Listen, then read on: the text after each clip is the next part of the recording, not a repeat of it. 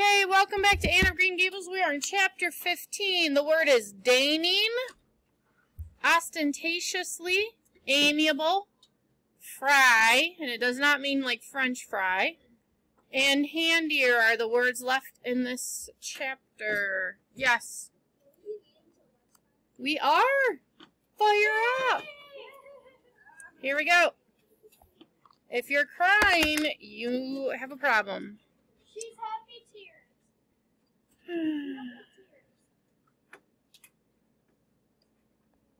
Okay, so remember we were talking about scapegoat.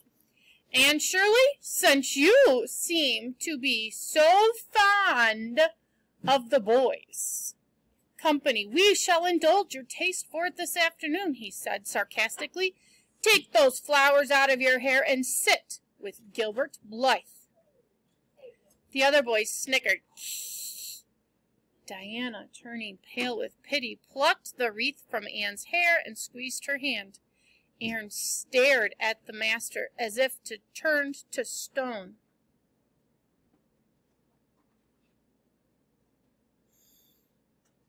Did you hear what I said, Anne? Queried Mr. Phillips sternly.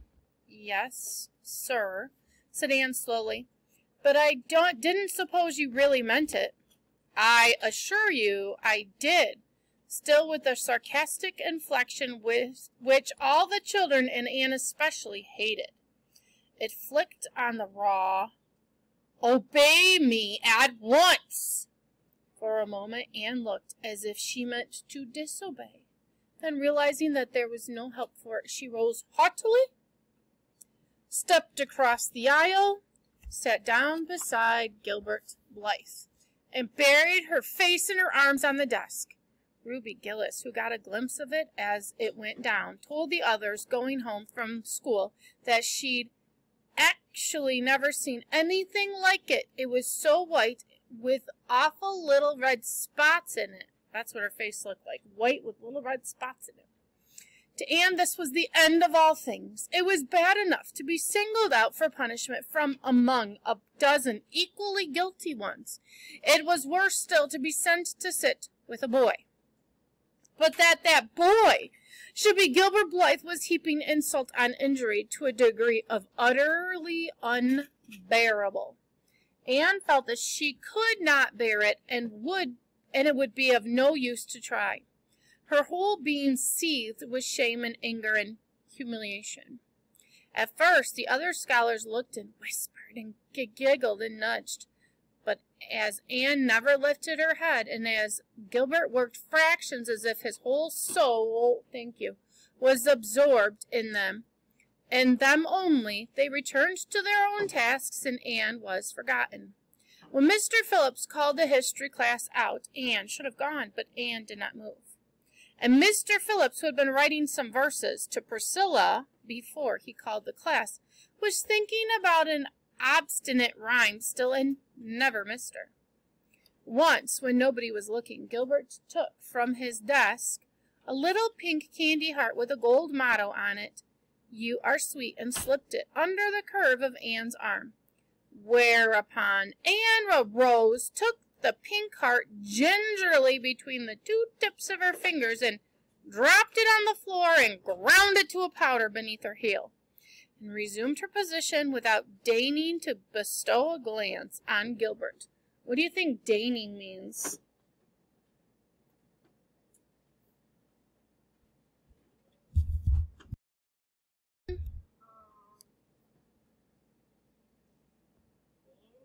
Deigning. It does, but it's not. What? It's not imagining, so she's deigning means she's looking down upon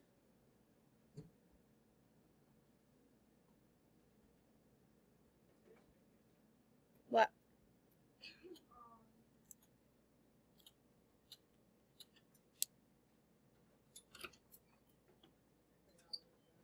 So it's kind of like she's looking down upon and she's offended. Like, I cannot believe that you did that. Why in the world did you give me a piece of candy? I am so offended. She's looking down upon, and she's offended. She's upset by it.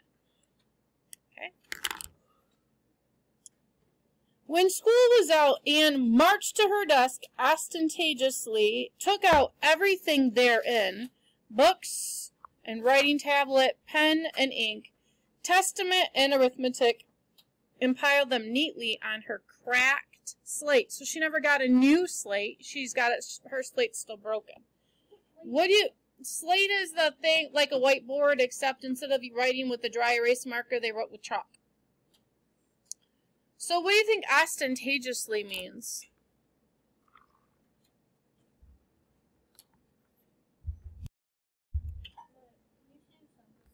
Yep.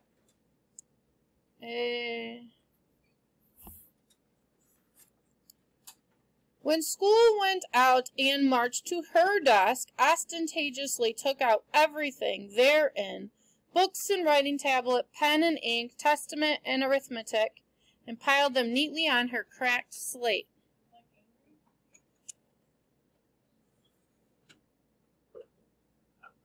I think she was angry. I think you're right there, but that's not what that word.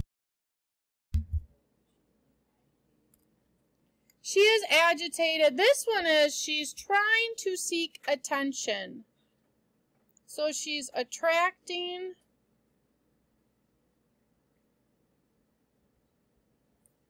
or seeking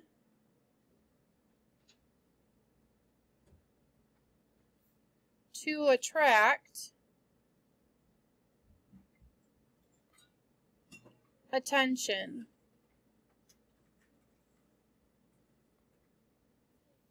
Yeah, I was moving it up, thanks.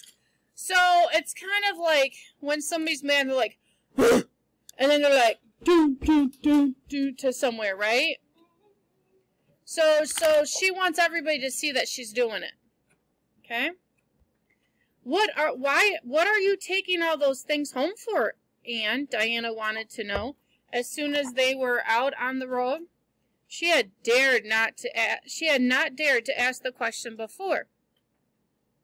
I am not coming back to school any more, said Anne. Diana gasped and stared at Anne as if to see if she meant it. Not what we're doing right now.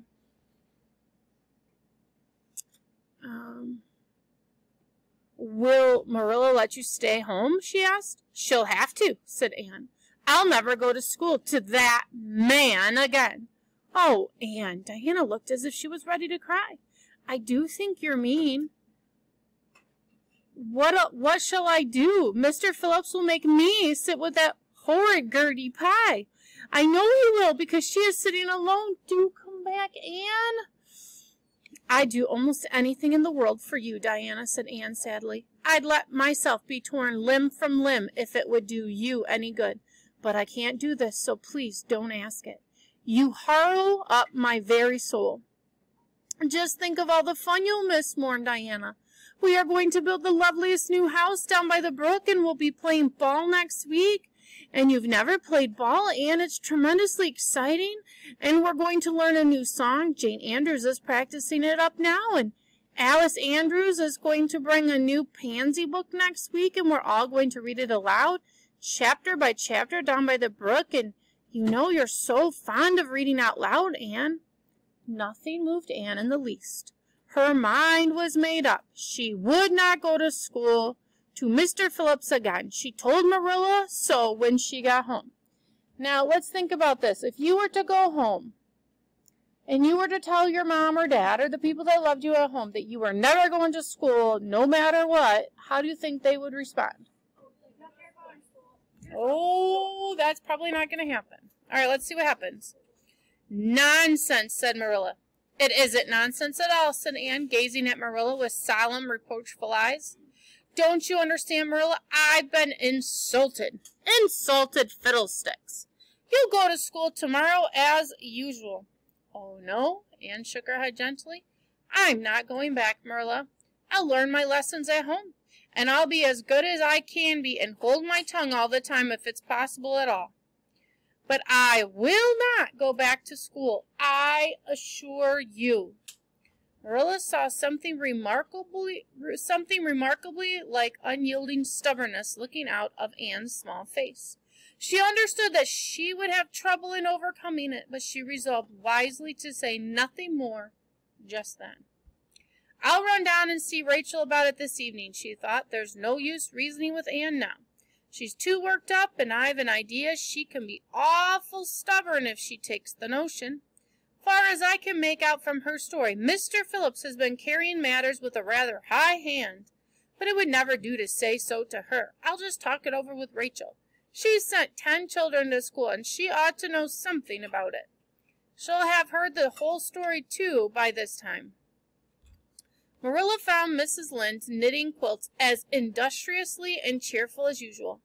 "I suppose you know what I've come about," she said a little shamefacedly. Mrs. Rachel nodded. "About Anne's fuss in school, I reckon," she said. "Tilly Boulter was on her way home from school and told me about it." Not much passes Mrs. Lynde, does it? "I don't know what to do with her," said Marilla. "She declares she won't go back to school. I never saw a child so worked up. I've been expecting trouble ever since she started to school. I knew things were going too smooth to last. She's so high-strung. What would you advise, Rachel?" "Well, since you've asked my advice, Marilla," said Mrs. Lynde amiably. Mrs. Lynde dearly loved to be asked for advice. "I'd just humor her a little at first, that's what I do. It's my belief that Mr. Phillips was in the wrong. Of course, it doesn't do to say so to the children, you know. And of course he did right to punish her yesterday for giving way to her temper. But today it was different.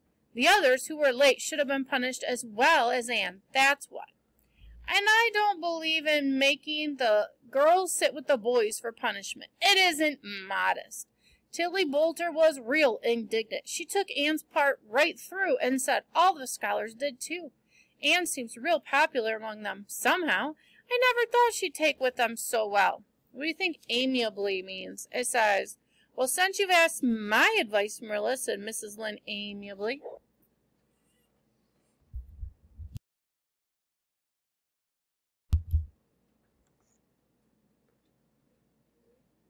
What? Not rudely, but that was a good guess.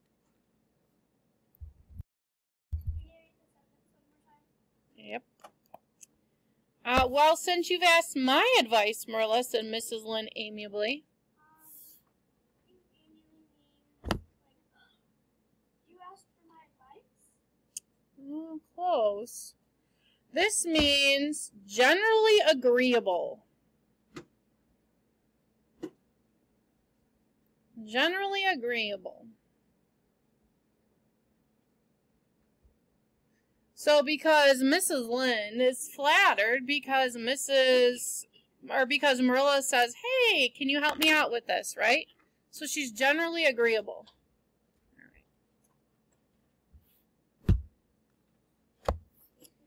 Yes, I am. Thank you. "Then you really think I better let her stay home?" said Marilla in amazement. "Yes, that is, I wouldn't say school to her again until she said it herself. Depend upon it, Marilla, she'll cool off in a week or so and be ready enough to go back of her own accord." Do you think she's going to cool off in a week or so? That's what. While if you were to make her go back right off, dear knows what freak or tantrum she'd take next, and make more trouble than ever. The less fuss made, the better, in my opinion. She won't miss much by not going to school, as far as that goes. Mr. Phillips isn't any good at all as a teacher. The order he keeps is scandalous. That's what. And he neglects the young fry and puts all his time on the big scholars he's getting ready for queens. What do you think young fry means?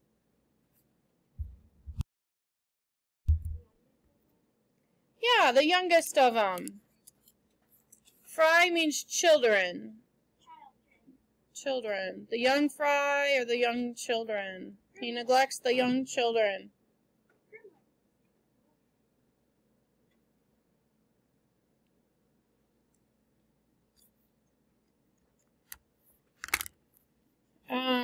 He'd never have got the school for another year if his uncle hadn't been a trustee.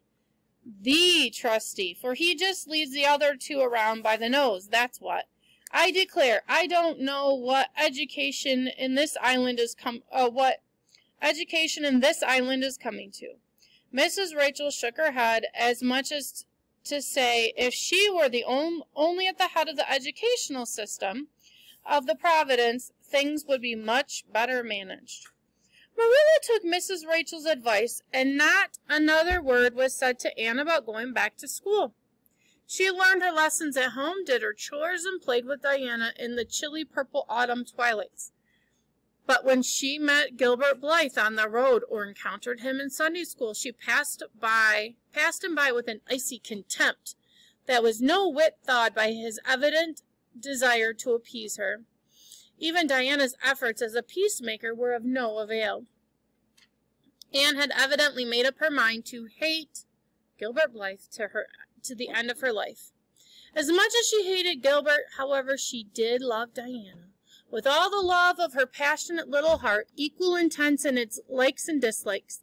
One evening, Marilla, coming in from the orchard with a basket of apples, found Anne sitting along by the east window in the twilight, crying bitterly. "Whatever's the matter now, Anne?" she asked. "It's about Diana," Anne sobbed luxuriously. "I love Diana so, Marilla.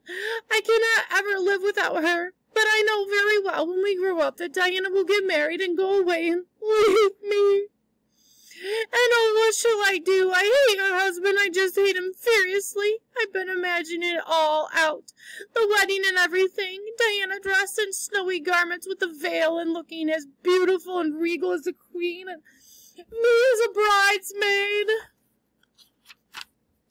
With a lovely dress, too. And puff sleeves, but with a breaking heart hid beneath my smiling face. And then bidding Diana goodbye." Here Anne broke down entirely and wept with increasing bitterness. Marilla turned away to hide her twitching face, but it was no use. She clasped on the nearest chair and burst into such a hearty and unusual peal of laughter that Matthew, crossing the yard outside, halted in amazement. When had he heard Marilla laugh like that before? "Well, Anne Shirley," said Marilla as soon as she could speak, "if you must borrow trouble, for pity's sakes, borrow it handier home. I should think you had an imagination, sure enough." What do you think handier means? If I said my water glass, this one is handier than the other one, it means what? Closer, right? So handier means nearer or closer. Nearer or closer. What?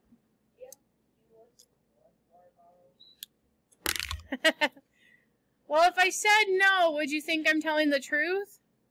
Maybe. Probably. The water bottles make me smile.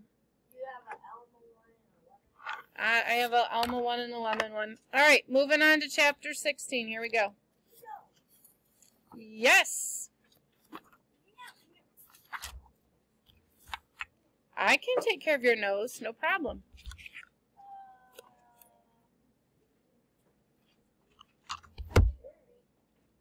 That's what I thought. Chapter 16, Aesthetic. Put the T down to draw, or put the T to draw. And then says down. Addlepated. Beginning to work. Cookie. Cut out. Tumblerful. Entreated. Oh gosh, this is another good chapter. Oy, oy, oy. Cloistered. Personified. Supplant. Malice. Uh-oh. Diana is invited to tea with tragic results. This is why I like this. This is why I like this book, because they're all good, right? That slate hitting chapter, favorite. This one, favorite. All the rest are favorite. Not necessarily, but gosh, it's a good book. All right, here we go. October was a beautiful month at Green Gables. When the birches in the hollow turned as golden as sunshine and the maples behind the orchard were royal crimson, and the wild cherry trees along the lane put on the loveliest shades of dark red and bronzy green, while the fields sunned themselves in aftermath, Anne reveled in the world of color about her. "Oh, Marilla," she exclaimed one Saturday morning, coming dancing in with her arms full of gorgeous bows. "I'm so glad I live in a world where there are Octobers." It's actually a famous Anne of Green Gables quote. You can actually find it on plaques and stuff. So glad I live in a world where there are Octobers. It would be terrible if we just skipped from September to November, wouldn't it? Look at those maple branches. Don't they just give you a thrill? Several thrills? I'm going to decorate my room with them. "Messy things," said Marilla, whose aesthetic sense was not noticeably developed. What does aesthetic mean?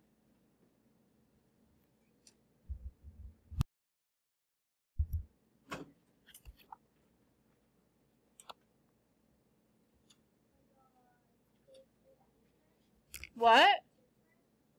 Not different. Good try, though. It is a style. In this case, it's it's pleasing. An aesthetic, somebody's aesthetic means it's pleasing to you. So, like, if you look around different teachers' classrooms, you get an idea of their style or what's pleasing to them, what their sense is. Yeah, like my room. You get a sense of what the things I think are very cool. Yeah, I like crayons because they're colorful, right? Okay. "Messy things," said Marilla, whose aesthetic sense was not noticeably developed. "You clutter up your room entirely too much with the out-of-door stuff, Anne. Bedrooms were made to sleep in."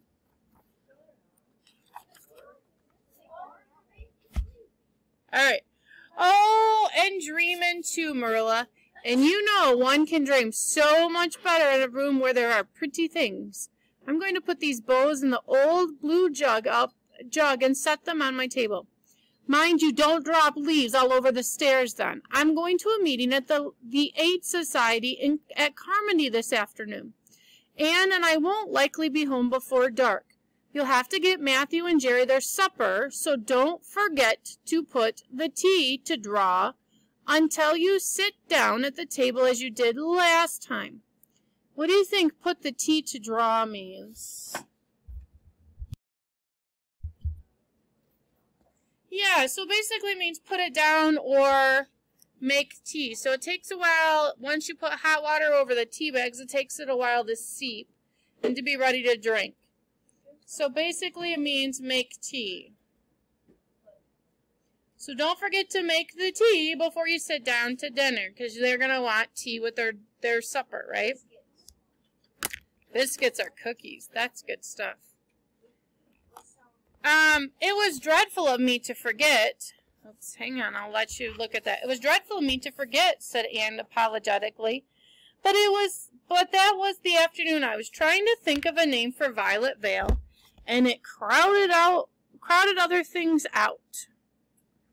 Matthew was so good. He never scolded a bit. He put the tea down himself and said we could wait a while as well as not. And I told him a lovely fairy story while we were waiting, so he didn't find the time long at all. It was a beautiful fairy story, Marilla. I forgot the end of it, so I made up an end for myself.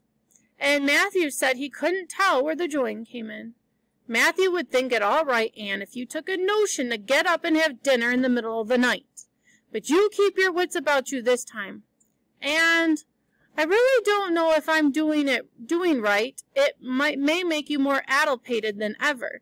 But you can ask Diana to come over and spend the afternoon with you and have tea here. What do you think addlepated means?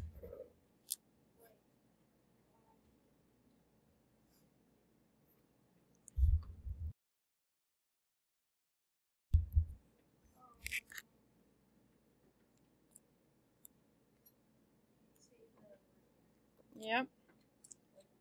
And I really don't know if I'm doing right. It may make you more addlepated than ever. No. Addlepated.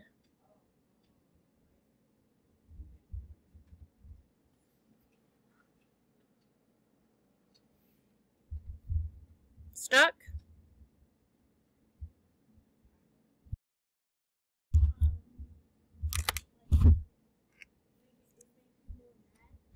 Not mad. Good try.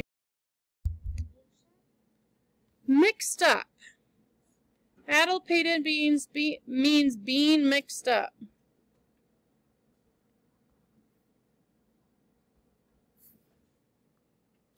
Might make you more addlepated. It might make you more mixed up. Oh, Marilla, and clasp her hands. How perfectly lovely. You are able to imagine things after all, or else you would never have understood how I've longed for the very thing. It will seem so nice and grown-up-ish. No fear of my forgetting to put the tea down to draw when I have company. Oh, Marilla, can I use the rosebud tea set? Rosebud spray tea set? No, indeed, the rosebud tea set. Well, what next? You know I never use that except for the minister or the aides. You'll put down the old brown tea set, but you can open the little yellow crock of cherry preserves. It's time it was being used anyhow. I believe it's beginning to work. What do you think beginning to work means?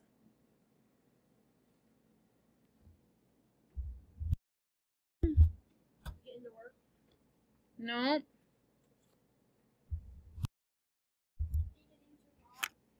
Yeah, so beginning to work means it's getting close to spoiling. Getting close to spoiling. Hold on, I'll move it for you. Thank you. Are you seeing like a spider? What? Are you seeing like expired or rot? Yeah, expired. Yes, expired or rotting. Now, mind you, they didn't expire like we have food that expires because the stuff that they did was mostly canned by themselves. Sure. And you can cut some fruit cake and have some of the cookies and snaps. So cookies and ginger snaps. I can just imagine myself sitting down at the head of the table and pouring out the tea, said Anne, shutting her eyes ecstatically, and asking Diana if she takes sugar. I know she doesn't, but of course I'll ask her, just as if I didn't know. And then pressing her to take another piece of fruit cake and a helping of preserves. Oh, Marilla, it's a wonderful sensation just to think of it. Can I take her to the spare room to lay off her hat when she comes and then into the parlor to sit? No. The sitting room will do for you and your company, but there's a bottle half full of raspberry cordial that was left over from the church social the other night. It's on the second shelf of the sitting room closet, and you and Diana can have it if you'd like. And a cookie to eat with it along in the afternoon. For I dare say Matthew'll be late coming to tea since he's hauling potatoes to the vessel. What do you think cookie is? It's easy. It's actually the British spelling of cookie. It is the British spelling of cookie. Good catch. C-O-O-K-I-E. That is our kind of cookie. Oh, jeez, Miss Richardson. But it's better for you guys to see the words if I have it closer, right? Biscuit. Yeah, biscuit is British. Maybe this is not the British. Maybe this is maybe it's Canadian. I don't know. All right. Anne flew down to the hollow, past Dryad's Bubble, and up the spruce path to Orchard Slope to ask Diana to tea. As a result, just after Marilla had driven off to Carmody, Diana came over, dressed in her second best dress, and looking exactly as it is proper to look, and when asked out to tea. At other times, she was wont to run into the kitchen without knocking. So, like, if you have a good friend, your good friend might just come into the house, right? But because she's coming to tea, she's not running into the house. So, but now she knocked primly at the front door, and when Anne, dressed in her second best, as primly opened it, both little girls shook hands gravely as if they had never met before. The unnatural solemnity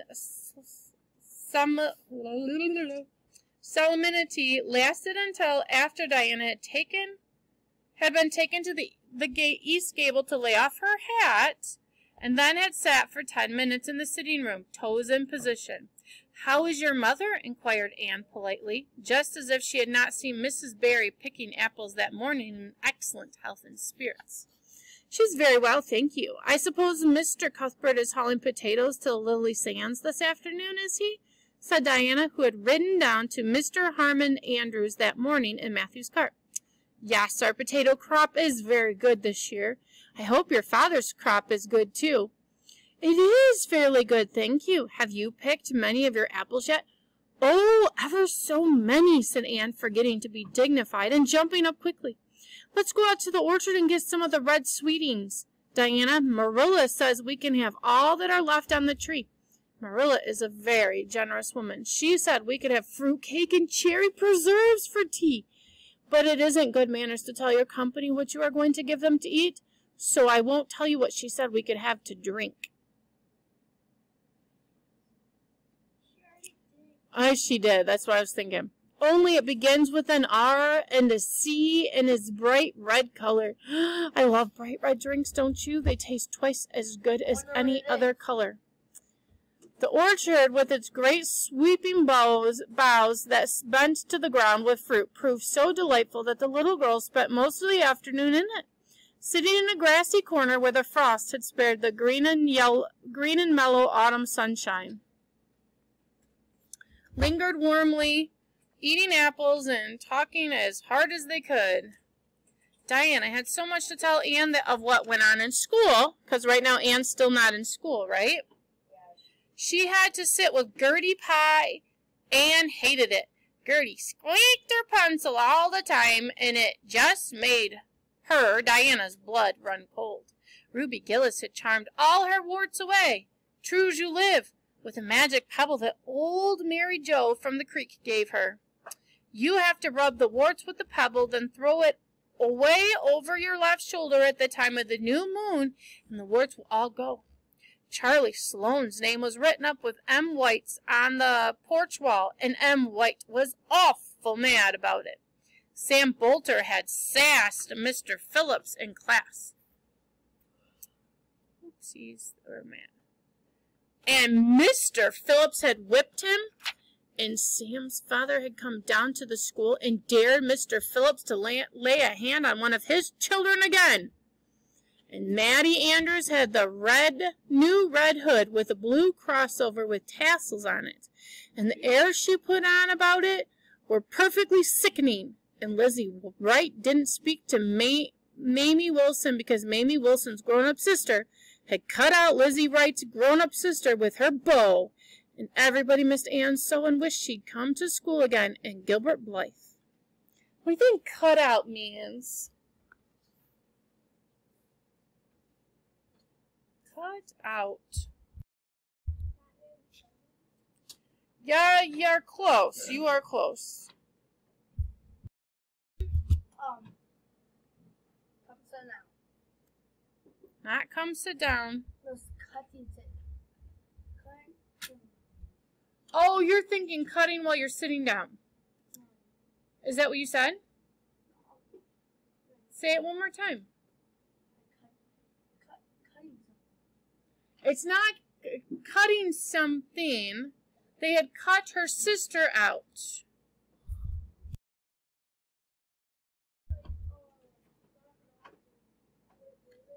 What? No. Wow, that's a good idea, though. Had stole her boyfriend. Oh! Stole her boyfriend? Backstabber. Yeah. So one girl's sister stole another girl's sister's boyfriend, so she's not talking to her right now. That's a backstabber. Not right now, I'm not. All right. Shh. So Mamie Wilson's grown-up sister had stolen Lizzie Wright's grown-up sister with her boyfriend, and everybody missed Anne so. But Anne didn't want to hear about Gilbert Blythe. She jumped up hurriedly and said, suppose they go in and have some raspberry cordial.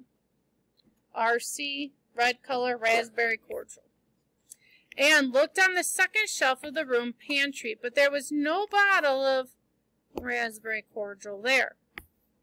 Search revealed it way back on the top shelf. Anne put it on the tray and set it on the table with a tumbler. Now please help yourself, Diana, she said politely. I don't believe I'll have any just now. I don't feel as if I wanted any after all those apples. So sometimes if you've just eaten a lot of something, you might not want a drink, right? So she's like, I just ate a bunch of apples. I don't really want to drink raspberry cordial.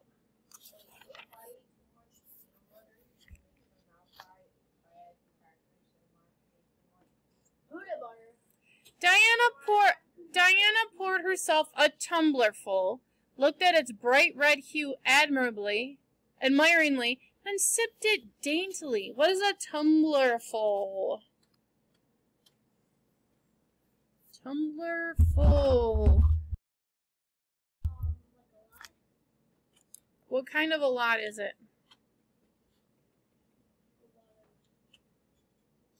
Okay, hang on, we'll try to... Yeah, so a tumbler full is a drinking glass without a foot or stem. So basically... The word tumble. Yeah, tumble, yeah. So it's a drinking glass without a foot or stem. Well, some glasses have like this kind of thing on there. Like wine glasses or something like that. It doesn't have one of those. Okay? I am. Yeah, it'd be kind of like my water bottle, or it's not like a wine glass. It's not like sometimes the fancy glasses that aren't wine glasses have a stem or a foot. No, not a handle. It's something. A foot would be like, in this case, they're talking, a foot is like, here's my glass. Here, you might have a foot like this. Like some kind of a stemmy type thing at the bottom. Or it's something like a stem like that. Okay? You can. It's made out of glass or whatever. Alright. That's awfully nice from raspberry cordial, Anne. She said, I didn't know raspberry cordial was so nice. I'm real glad you like it. Take as much as you want. I'm going to run out and stir the fire up. There are so many responsibilities on a person's mind when they're keeping house, isn't there? When Anne came back from the kitchen, Diana was drinking her second glass full of cordial, and being entreated there, too, by Anne, she offered no particular objection to drinking a third. Now, I don't know about you.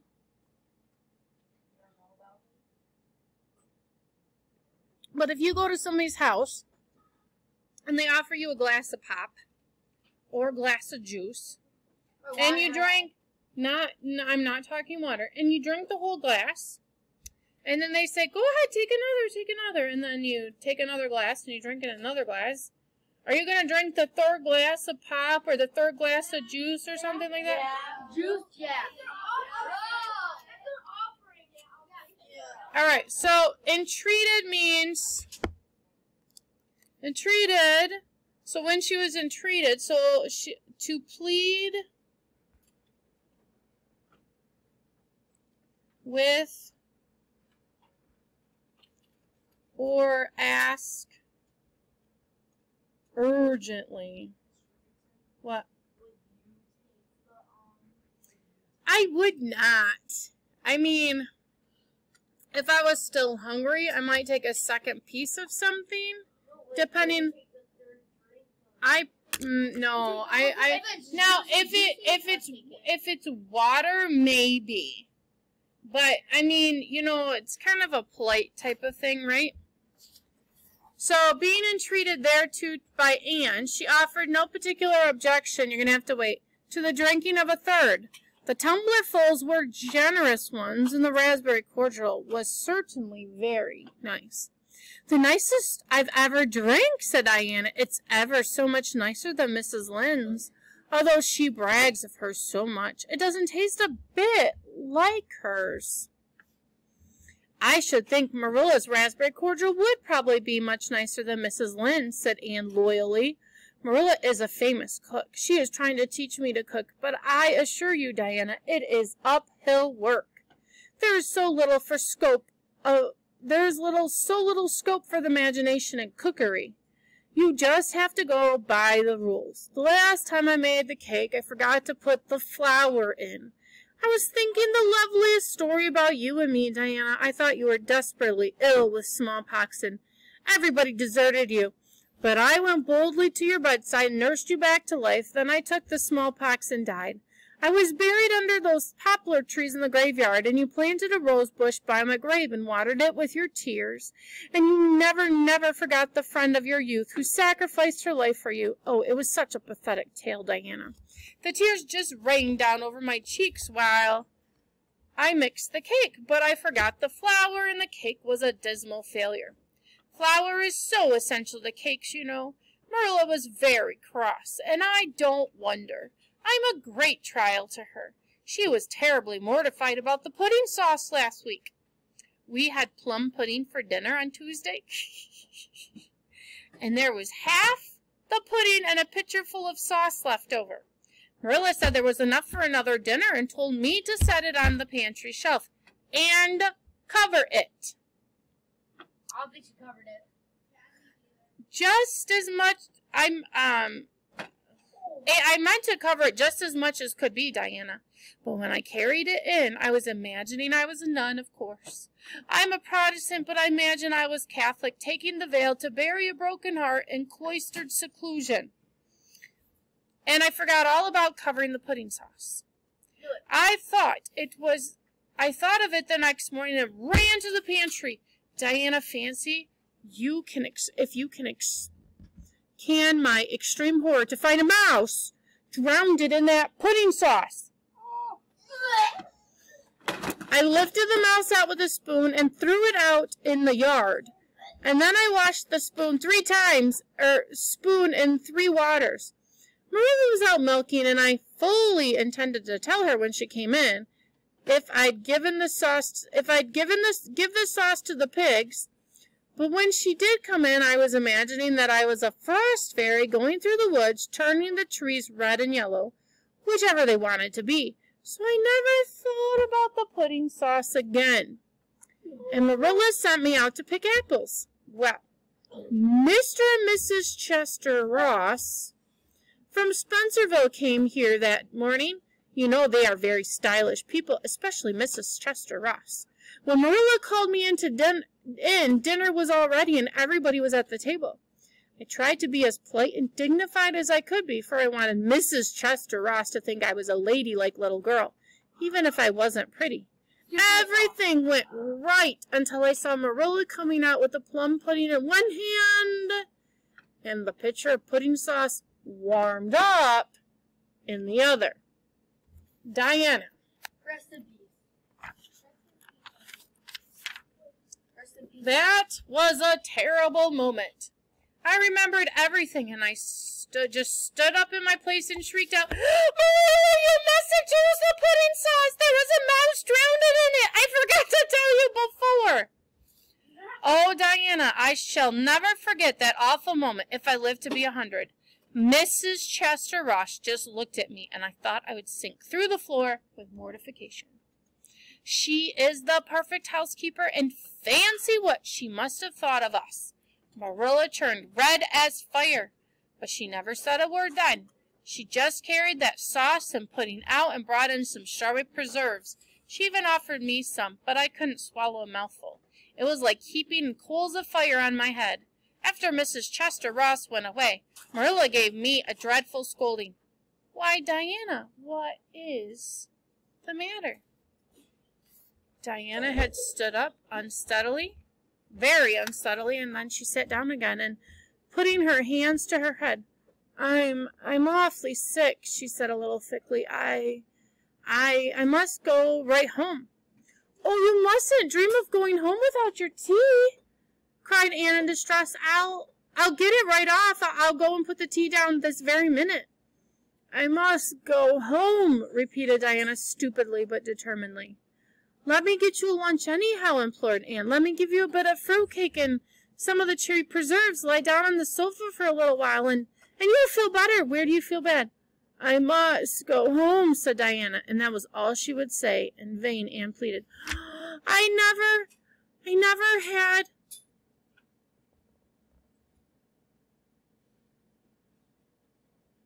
never heard of company going home without tea," she mourned. "Oh, Diana, do you suppose that it's possible that you're really taking the smallpox? If you are, I'll go and nurse you. You can depend on that. I'll never forsake you. But I do wish you'd stay till after tea. Where do you feel bad?" All right, we are going to stop there. Oh, and it just gets better. I'm not even going to lie to you. It just gets better. Let's look back at chapter 15 questions really quick.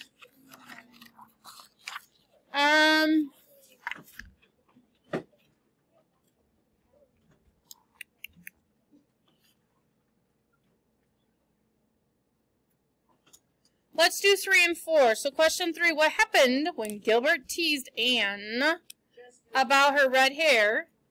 And then you can do what has been your favorite part in the story so far and why. Okay? Any questions for me? Good. My favorite part is the mouth and the... I'm not gonna, there has to be something you've enjoyed about the book so far. There has to be.